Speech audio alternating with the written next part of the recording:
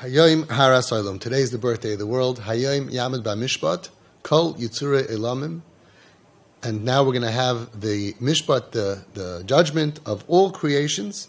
And then we say, Im Kibanim, if you want to treat us like a son, Rachmenu Karachem Avabanim, have mercy on us like a parent has mercy on their child. V'im Kavadim. But if you want to treat us like an Eved, then our eyes are looking up to you. Ad Shetachanenu, fine. Says the Nesiv Shalom that it's brought down from Sfarim HaKadoshim. Hashem does not decide if He's going to treat you like Banim or like Avadim. You decide.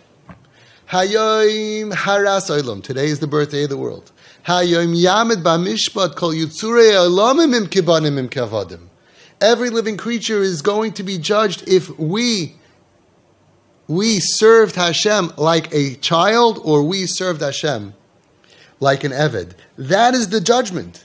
Hayom Yamed B'Mishpat Im Kibanim Im Kavadim. We're being judged. How did we serve Hashem? We could do mitzvahs and masim tovim, and we can learn like a child that wants to please his father and wants to be close to his father, or we can do it like Nebuch, I'm an Eved, I'm forced. Im Kibanim. If we served Hashem like children out of love, Mida Keneged Mida. The way we treat Hashem is the way Hashem treats us. So, Kirachim Avabanim, Kein Terachim Hashem Aleinu. Im Kibanim, Rachmenu Kirachim Avabanim. Then Hashem is going to have Rachmanis on us. Kirachim Avabanim. Why? Because we define the relationship. The Im Kavadim. But if we didn't serve Hashem because we want to, but Nebuch, I'm forced to. It's time to daven mincha. It's time to do this mitzvah, and I'm doing it like I'm Nebuch. I'm an Eved. Yeah, I'm going to get rewarded, but I'm not doing it out of a relationship. I'm doing it out of Avdos only. Then so we have to know that, of course, we have to do the mitzvahs anyway as an Eved.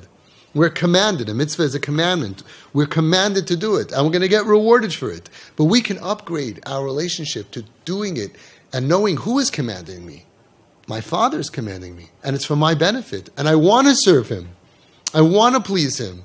So when you do it that way, then you are placed in the category of that you are Kibanim.